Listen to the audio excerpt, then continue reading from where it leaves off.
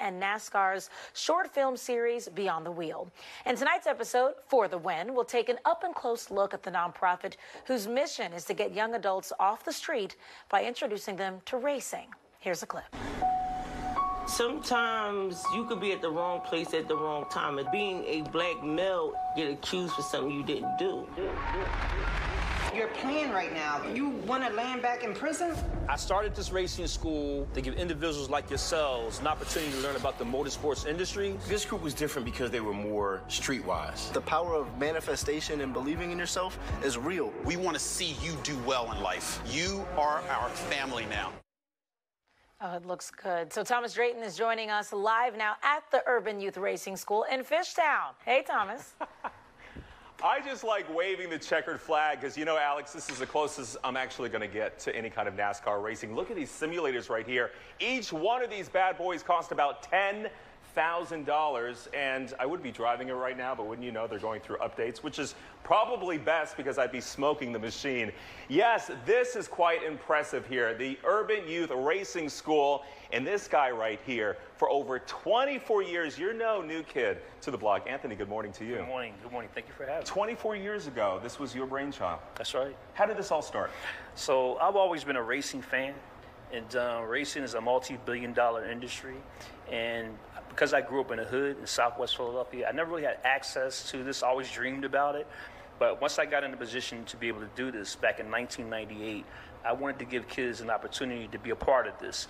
If you want to be involved in the racing world, you either got to have relationships or money to be involved in it. So over the last 24, 25 years that I've been doing this, I've been able to make those connections and get kids involved in racing. It's been the coolest thing, you know. In fact, we're the only program like this in the country, so the only program in the country, by the way. We're right across the street, Rivers Casino here in Fishtown. The only program in this classroom, as you look around, is normally filled. You've helped about 8,000 youth over the years. That's right. It's been over 8,000 students we've actually had over the years, and hopefully we can continue to grow that. But remember, we're kind of like a specialized program, so we only do 50 kids at a time, 25 8 to 12-year-olds, 25 13 to 18-year-olds. And we're against the wall. I know a lot of people are like, what are we? This right here, this is a history. This is a living wall. That's right. So most folks don't know that African Americans have a history in motorsports. In the 1920s, because African Americans couldn't race as the white drivers, they started their own racing series called the Golden Glory Sweepstakes. This gentleman right here, Charlie Wiggins, was a star of the Golden Glory Sweepstakes. They called him the Negro Speed King. So I don't know if folks remember, but John Dillinger, the bank robber, back in the day, he used to build his cars for him. So a lot of history. I'm going to talk more about the documentary, Anthony, with you. I want to talk with Michelle, the COO. We talk about a multi-billion-dollar industry, and you're helping these kids get involved in the business here, and it's absolutely free? It is 100% free for the students who come in. So what we do is we have Chevrolet, who's been our partner for the past 23 years. They come in and they foot the cost. If a student had to pay, it would be $2,500 per session. And anything, well, it's motorsports, so anything with cars and motorsports and revving them engines up, the technology, it costs a lot of money. Impacting lives, and two of the lives right here, Josiah and Marlon. Good morning. I know you're trying to log in here. Now, you said you're a pretty good race car driver. Yeah, I would say that myself. I won the championship here. Okay, all right. How long have you been in the program? Since about April, a couple months. And this is a career that you want to follow? Absolutely. You think it would have been possible without a program like this? Absolutely not.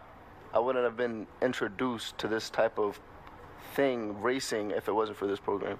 All right, we're going to talk real quick about the documentary that's coming out. Anthony, the documentary, it drops tonight. Where can people watch it, and what's the documentary all about? Okay, so it's on FS1 tonight, which is Fox, starting at 6:15 p.m. The documentary is really more about the students who are part of the program. 3 students who actually got in a little bit of trouble with the law have actually been a part of this, and this has actually helped them in their creation as far as getting involved in racing and actually helping them with their everyday lives. As you know, motorsports racing is a big thing in the city right now.